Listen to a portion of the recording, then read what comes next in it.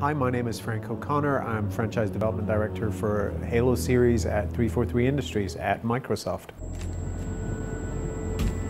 Halo 4 is going to have the absolute biggest additions to the Halo sandbox that we've ever put in an episode of the game. That means weapons, that means vehicles, it means abilities, but also means enemies. Typically in the past, we've tuned one or two of the Covenant species to provide extra challenge. This time we're adding an entirely new type of enemy to the Halo sandbox.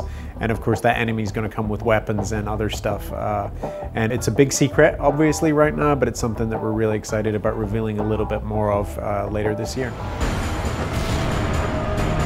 So the Covenant are back in Halo 4. They're not going to be necessarily your primary antagonist. They're going to be around a fair amount, and they're not particularly pleased to see you. We'll reveal more about the story, more about the Covenant's fate, but also how they tie in with the new bad guy that we've hinted at.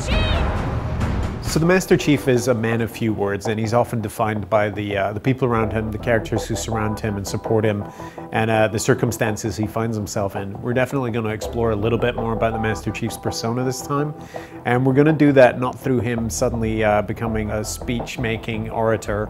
We're going to do that by more deeply exploring the characters who surround the Chief, and we're going to be introducing a lot of new characters. So he's going to have some new friends, definitely some new enemies, and a lot of really difficult circumstances to deal with that are going to tell us a lot about the Master Chief and the way he behaves and the way he lives as a human.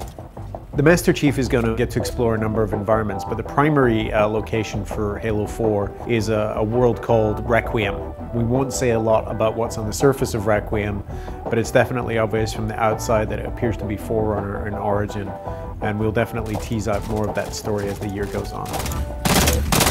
Killing spree.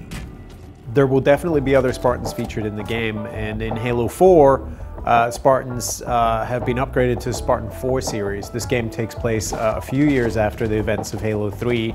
The universe has moved on, and so has the Spartan program, so the Chief's going to get to meet his, ostensibly his replacements. And remember, all of these guys thought that the Chief was lost forever and presumed killed. So he's a hero to them and a hero to Earth, and there's going to be some really interesting interaction between the two different generations of Spartan. Halo 4 launches on November 6th, which is election day, so make sure you get out and vote, and then get over and buy your copy of Halo 4, which will be so much easier if you pre-order.